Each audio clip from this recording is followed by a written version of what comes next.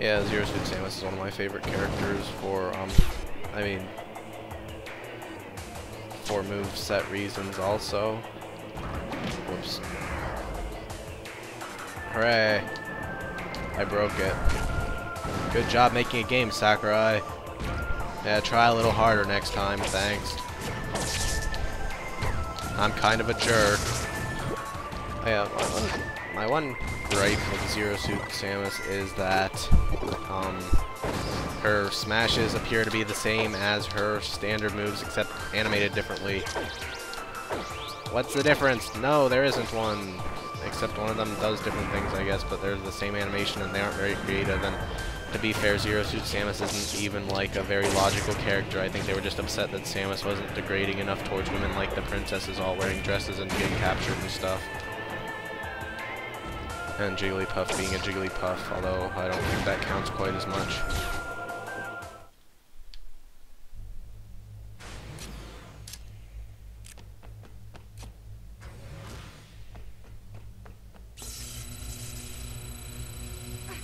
It's an energy tank.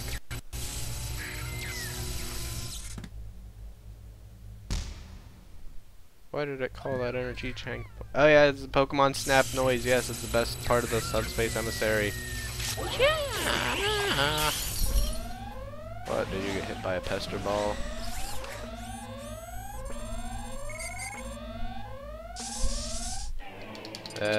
I'm actually kind of good with both of those characters, but I don't like Pikachu very much because there are some insensitive folks who uses thunder sometimes, so that is the worst thing you can do. Oh. Yes, I'm probably going to make a video regarding that pretty soon at some point. And thunder isn't actually a very good move unless you're using it strategically, quote-unquote spamming it. Really just makes you bad at fighting because it's...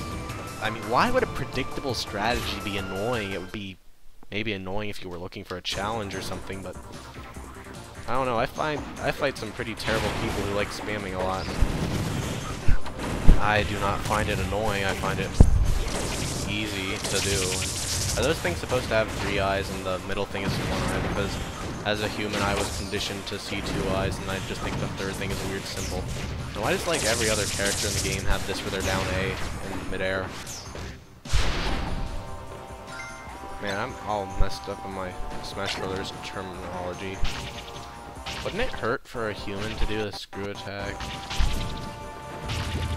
I mean, the fact that Samus doesn't have it without her power suit would kind of like imply that it is not something that a regular human should do with the whole electrocuting yourself factor. Hooray. I only know how to program a few objects, and one of them is going to be this one from Makai. Oh yeah, and Top was asking if this was supposed to be like a Metroid game type area, and no, it is Makai, except slightly different. Or Mech-Eye for you who have not played Kirby Superstar Ultra, or a space level from a Kirby game for those of you not familiar with Kirby Superstar at all, and why are you playing video games? Or at least, at the very least, Nintendo games. I can see if you're like one of those jocks who just plays Grand Theft Madden and also a first-person shooter DS. Alright, it's that guy who never ever comes to my town because he hates me. Yeah, I like how Zero Suit Samus has like 8 jumps. I like how I mean, every game those are in, which is plenty, I get hit by them. I also like tether recoveries a lot more than I initially thought. I don't know why, I just kind of think they're neat. Also, this is pretty good music. I can't remember if it's from Metroid Prime 2 or it's Echo or Hunters, or maybe they just use the same song for both. Also, Metroid Prime Hunters is underrated. Whoops. Oh, I forgot I was supposed to go down instead of somehow ride that into the background. Right. These are pretty neat enemies, actually. They're one of my favorite original enemies from just this. Kind of cool idea how they rotate, and they're also turrets.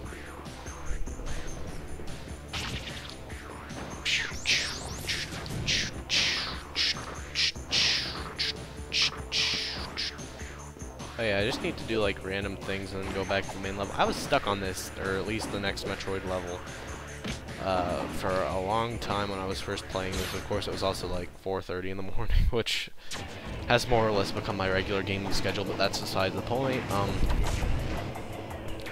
But yeah, I got lost here the first time because you just kind of have to do weird things in the different... Oh yeah, that sends that up here. That never clicked to me, and I just, like, went to the first room, didn't know what happened, because I probably went here first or something. And it was confusing. Dodge, dodge, dodge, dodge. What? Are they all called jigs? Even the ones that are not the same element type. Are there any ice ones of those? That would be kind of neat. What happens here again? I forget.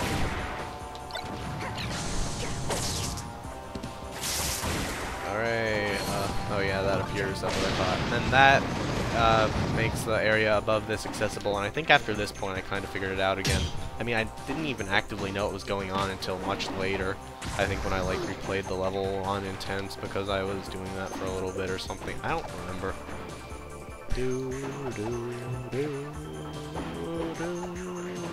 I wish you'd get rewards for doing like interesting things that aren't just abnormally hard. I mean, like beating the entire Subspace Emissary on Intense would probably be a fun challenge without being, well, I'm not gonna go as far to call, what's it called, the thing. Did they nerf wall jumping in this, or am I crazy? Subspace Emissary compared to regular wall jumping, that is, not Mr. Pronoun, who is not very good at not using things that people would not understand, or something. Why can't I grab on? Don't want to regular jump. Okay, but what was I completely lost my train of thought. Ah, what? Oh yeah, that's a really weird... Oh, I did not know that was a super wall jump. That is kind of neat. I think it was... Okay, I'm confused what happened there.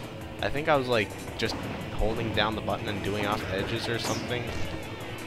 That is weird. Someone figure out what happened there. I'm too lazy to. Maybe it does work off to wall jumping or something because it's one of the jumps that doesn't dump you off into not jumping anymore, not invincibility frames, flashing frames of not being able to jump anymore or do anything at all anymore, except fall to your death. I don't care how much you can glitch the game with the old-timey dodges, or even that they were kind of practical for stuff like Yoshi and Jigglypuff that didn't have another triple jump. I just like how you can go into the background because then you can do it multiple times and you're not like instantly dead as soon as you dodge once, or at least instantly open for attacks. You know, I'm not super partial to either, but I do prefer this just because it makes people who aren't very good at the game better, like me or something. I don't know, I think I became a lot better than I was in Melee from this, but maybe I was just really horrible at Melee. Hooray, pile of food. Pile of food sure sounds appetizing, right? I sure am good at pronouncing things, right? What's up here? Why isn't things that are hidden orange? Or aren't, I guess.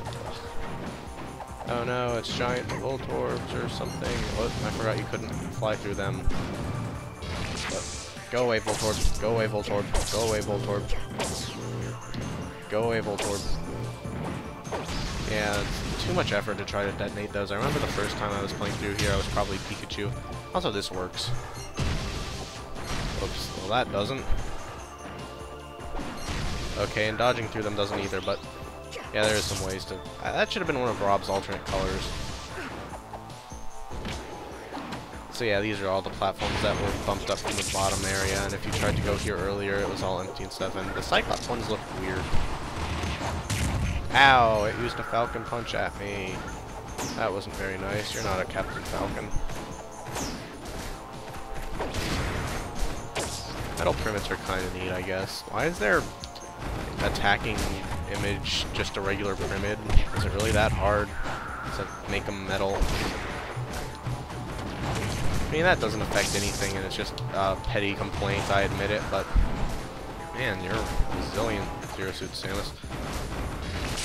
Oh yeah, this is actually one of my favorite moves because it stuns, except that was not a very good showing of it. Oh well. Time for Pokemon. Pikachu is invincible. Yeah, I think this is what I did to those explodey guys, except they just keep infinitely spawning, or at least rotating or something. Whatever. I almost made it through without dying. That totally matters, right? Metroid. The subspaces have kept Metroid inside that dome thing. Who knows what kind of experiments they're doing to him.